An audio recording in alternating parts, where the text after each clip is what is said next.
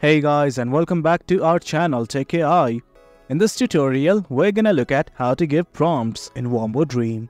Now let us begin. Well, do note that I have already logged into my account. In case you have not, do it right now. It's quite easy. Now let's simply look at how to give the prompts. What you guys have to do is simply click on this plus button right here, which will redirect you to the Create Artwork page. Click on it right now. Once you click on it, you will be redirected to this page. Do note that there are three options: text, image, or avatar.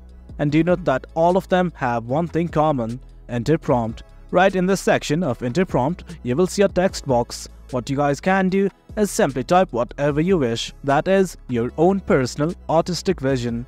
Well, this is it guys. As you can see, I just used the prompt. Once everything's okay, simply select the art style, the artwork size, and hit on create. And guys, that's it. Once you enter your prompt and hit on create, your artwork will be created by Wombo Dream. That's about it guys. That's the gist of it. That's how we give prompts in Wombo Dream and create artwork.